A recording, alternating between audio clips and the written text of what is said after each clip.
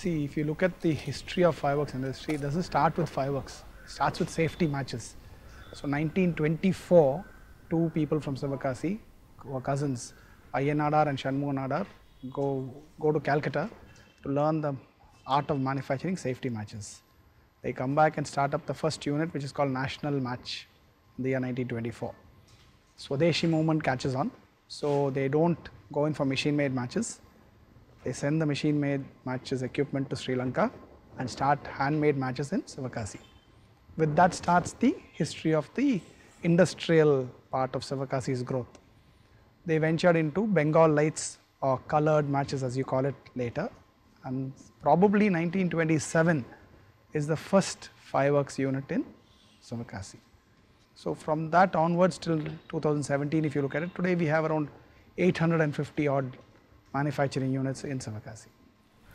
Sivakasi is in a rain shadow area. That's the history of Sivakasi. We also have very poor agricultural infrastructure with regarding to the quality of soil. Before fireworks or matches came in here, we were a tobacco growing community as you looked at it.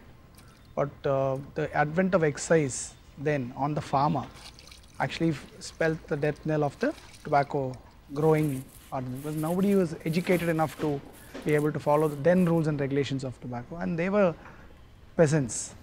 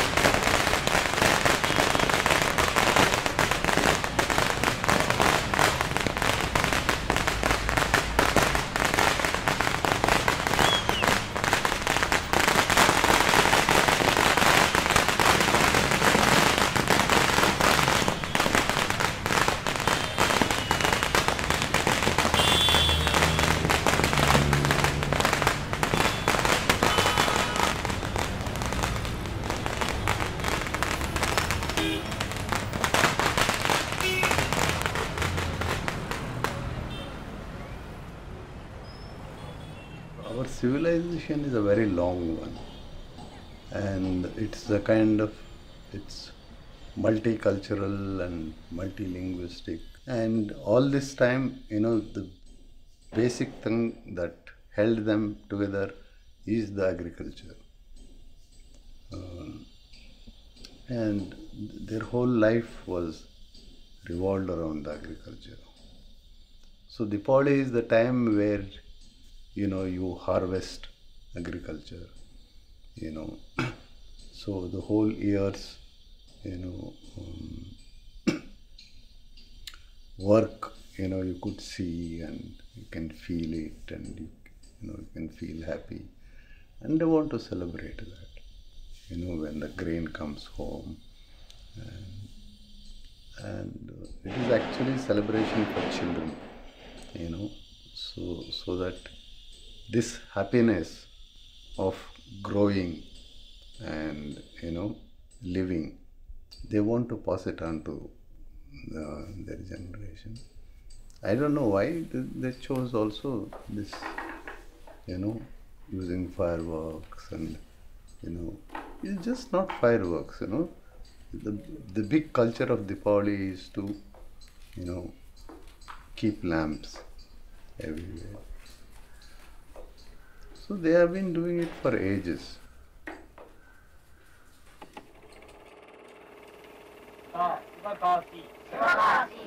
சிவகாசினா என்னங்க வரும்? குட்டி Japan. குட்டி ஜப்பான்னா என்ன? யாருக்கு தெரியும்? குட்டி Japan. அதான் குட்டி ஜப்பான் ஏன் சொல்றோம் அந்த ஊரை? குட்டி ஜப்பான் ஏமா சொல்றான்?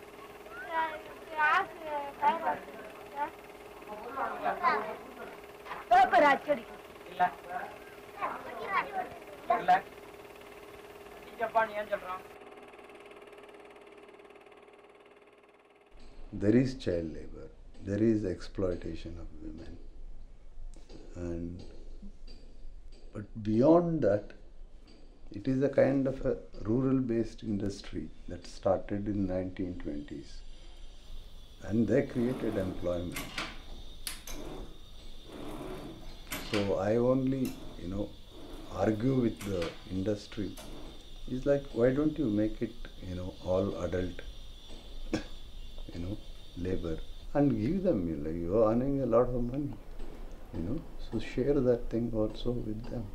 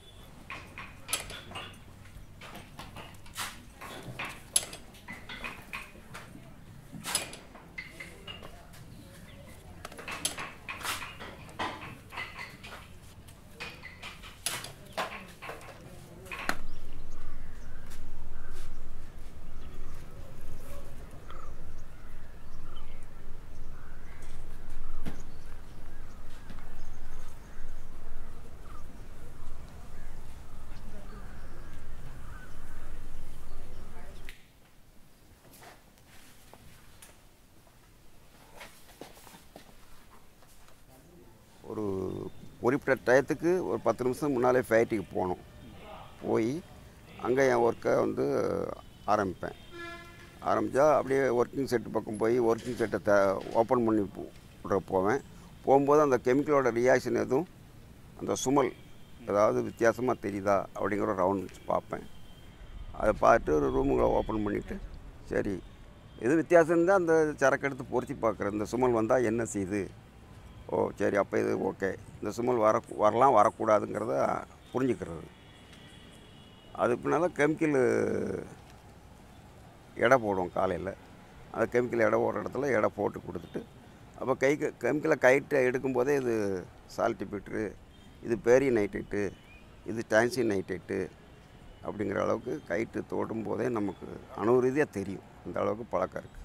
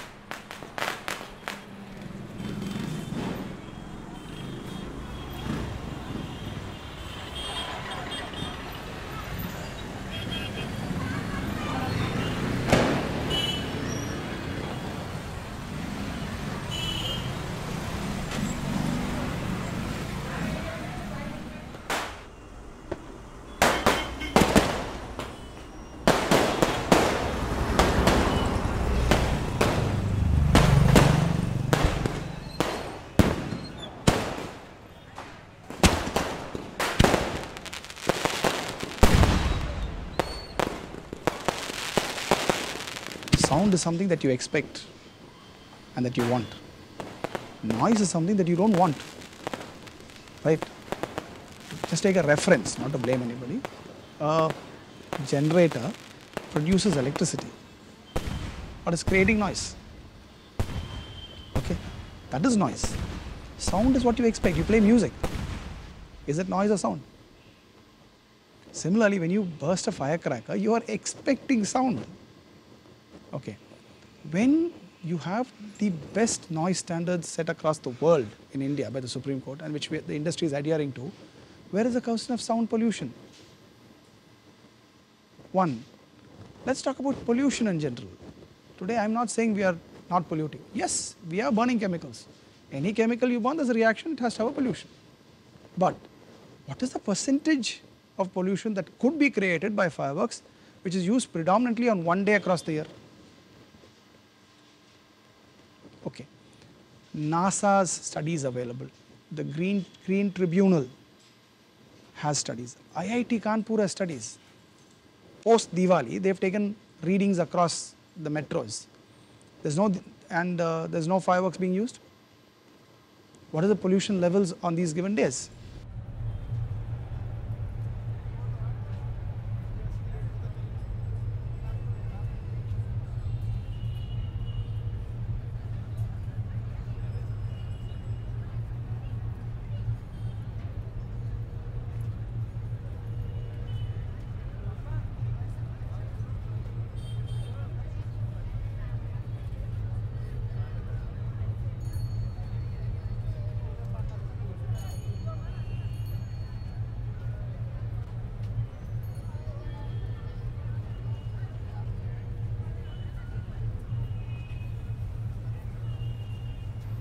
See, what actually happened in Delhi was unfortunate.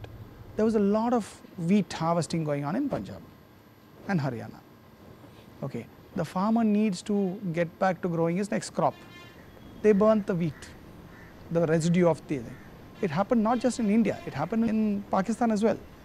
NASA reports are very, very clear. He says that is a major reason for Delhi being under a blanket of smog for a period of 5 to 7 days. Okay, now which person do you blame? You blame the innocent fireworks manufacturer and say, you're the cause of things, so I banned fireworks temporarily in the NCR region.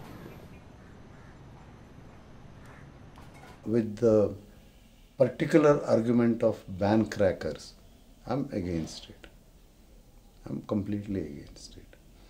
And because you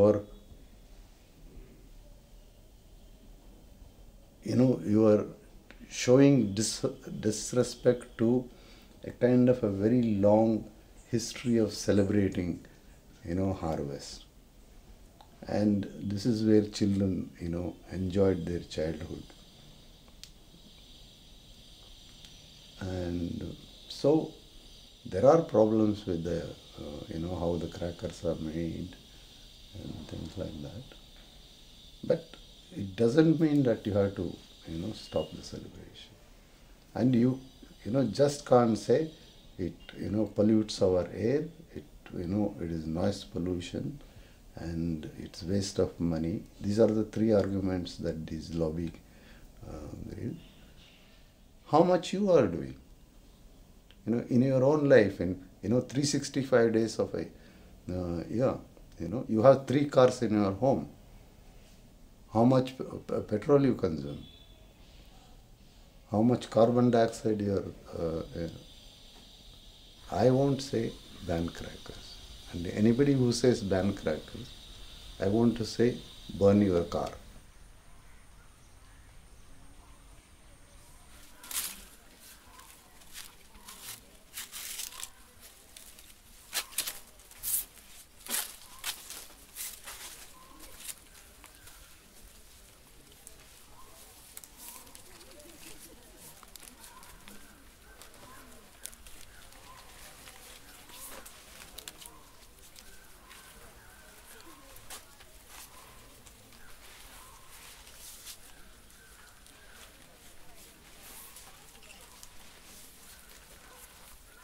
ഇതൊരു ഗ്രാമപ്രദേശമാണ്.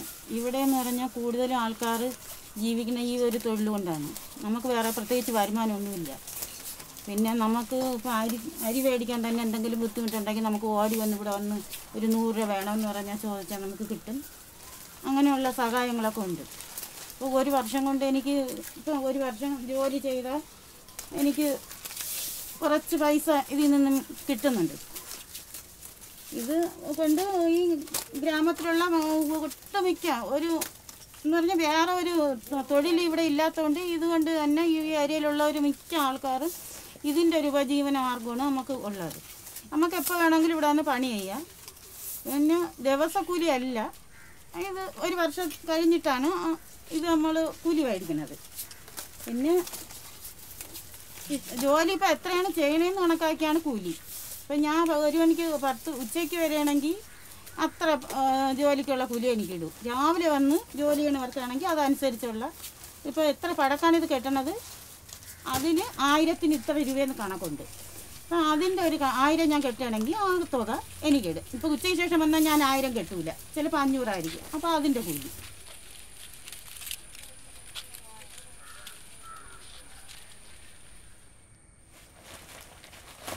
വേറെ ഒരു ജീവിത മാർഗവും ഈ ഏരിയയിലില്ല. City അല്ല, ഇത് ഗ്രാമപ്രദേശമാണ്.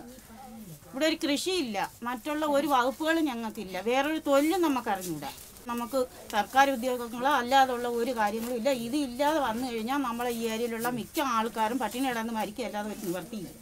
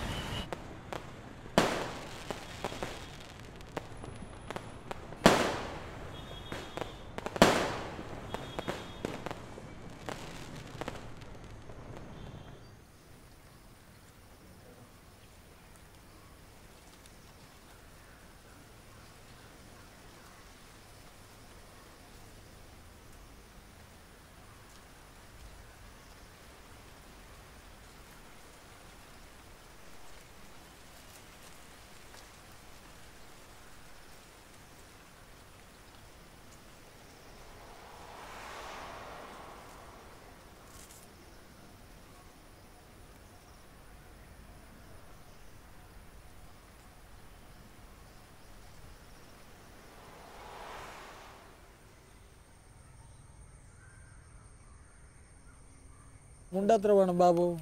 മുണ്ട് 2000 കൊണ്ട്. 2000 ഉണ്ട്. അതിൽ എത്ര കളർ കൊണ്ട് വേണം? കളർ കൊണ്ട് ഒരു 200 കളർ കൊണ്ട്, 200 ഗുളിക കൊണ്ട്, പിന്നെ ഡബിൾ ഒരു 50 മതി ലൈനിൽ ഇടാനേ അതിനുള്ളത്. ഫിനിഷിങ്ങിൽ എത്ര വേണം? ഫിനിഷിങ്ങിൽ ഒരു 500 പോരെ. ബാക്കി ലൈനിൽ ബാക്കി ഡയനകളും കയറ്റി ഇടാലോ. പിന്നെ ലൈനിലേക്കുള്ള ഡയനകൾ വേറെ അത് കാണണം. പിന്നെ ലൈനിലുള്ള ഔട്ട് ഉണ്ടല്ലോ, ചെറിയ അമുട്ട് കുഴി അമുട്ട് അതൊരു 20-25 പോരെ. അത് മതി. അങ്ങനെ മതിയാക്കിയാ പോരാ, അത് ക്ലിയറാക്കി 25. അപ്പം നമുക്ക് കുഴിക്കാർക്ക് അവരത് കണക്ക് പറയണമല്ലോ, എന്നാലും അതിനനുസരിച്ച് ഒരു കുഴി കുത്താൻ പറ്റുള്ളൂ. അപ്പോൾ എത്ര ചാക്ക് ഉപ്പ് എടുക്കണം അത് നമ്മൾ കണക്ക് കൂട്ടി കൊടുക്കണം. അതിനനുസരിച്ച് നിറയ്ക്കാനുള്ള പോളിഷ്, ഉപ്പ്, അതിൻ്റെ കരി, ഗന്ധകം, അങ്ങനെയുള്ള സാധനങ്ങളൊക്കെ ലിസ്റ്റാക്കി നമ്മൾ കൊടുക്കണം. വഴിമരുന്നിനുള്ളത് എല്ലാറ്റിനും മൊത്തം നമ്മൾ കണക്ക് കൂട്ടി കൊടുക്കുക.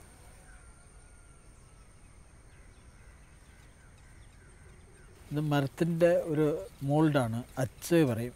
റൗണ്ടിൽ മുറിച്ചെടുക്കാൻ വേണ്ടിയിട്ട് റൗണ്ടാക്കി എടുത്തതാണ്. ഇതിൽ ന്യൂസ് പേപ്പർ കൊണ്ട് കടലാസ് ആദ്യം പൊതിഞ്ഞതിന് ശേഷം കട്ടിയുള്ള പേപ്പർ കൊണ്ട് മുറിച്ചിട്ട് അതിൻ്റെ കനം ഒരു 6-7 അടുക്ക് ഇടും.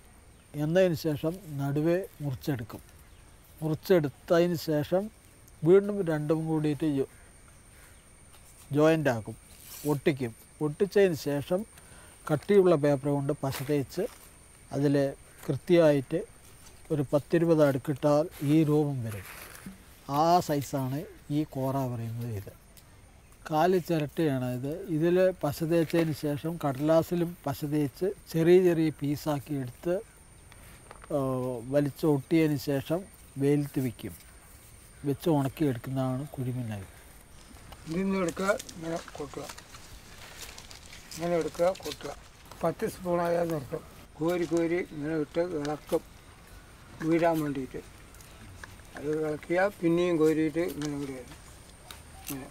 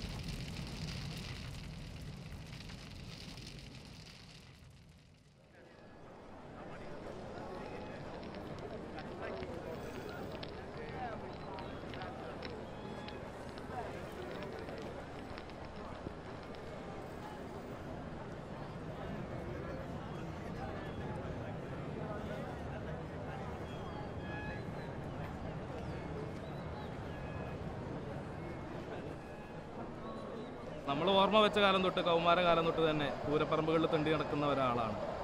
അപ്പോൾ അന്ന് മുതൽ തന്നെ വെടിക്കെട്ട് ഉത്സവത്തിൽ ഈ പറഞ്ഞ ആനയെക്കാളും ആൾക്കൂട്ടത്തിനേക്കാളും കച്ചവടങ്ങളെക്കാളും എല്ലാത്തിനേക്കാളും കൂടുതൽ നമ്മൾ ആകർഷിക്കുന്ന ഒരു ഘടകം വെടിക്കെട്ട് തന്നെയാണ്. ഏറ്റവും ഹൈലൈറ്റ് എന്ന് പറയുന്നത് തന്നെ വെടിക്കെട്ടാണെന്ന് തോന്നുന്നു ഒരു പൂരത്തിന്.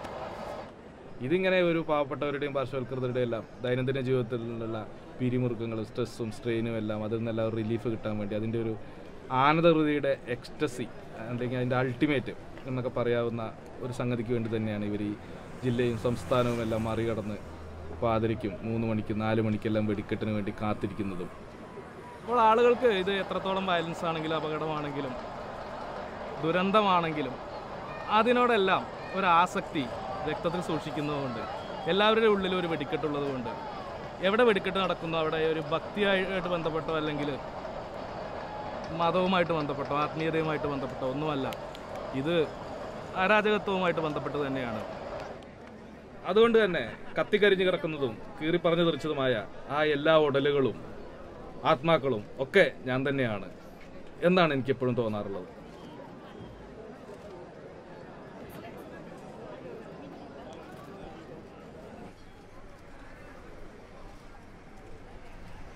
ഞാൻ തുടങ്ങിയത് 10 വയസ്സിൽ തുടങ്ങിയതാണ്.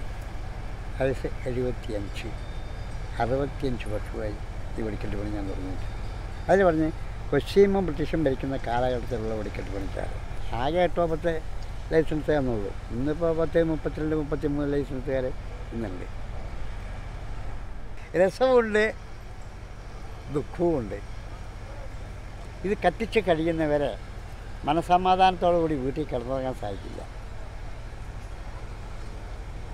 മനസമാധാനം കിട്ടില്ല. എന്താകുമോ, ഏതാകുമോ, എന്ത് കാണിക്കുമോ. അപ്പോൾ ഇവർക്ക് എല്ലാ ചക്രമൊക്കെ ഞങ്ങൾ തല്ലി എല്ലാം വെച്ചിട്ടുണ്ട്. അത് കത്തിച്ച് കഴിയുന്നവരെ ഒരാൾക്ക് ഊണും വേണ്ട വർക്കും ഉള്ള തൊഴിലാണ്. അല്ലാതെ അന്നിങ്ങനെ പഠിപ്പിച്ചു തന്നു. നമ്മൾക്കത് വിട്ടിപ്പോൾ വേറെ ഒരു പണിക്ക് പോകാൻ പറ്റാണ്ട് പോയി. ഇനി ഈ പ്രായത്തിൽ ഈ പണിയെല്ലാം വിട്ട് ഞാൻ വേറെ വല്ല പണിക്ക് പോകാൻ പറ്റുമോ?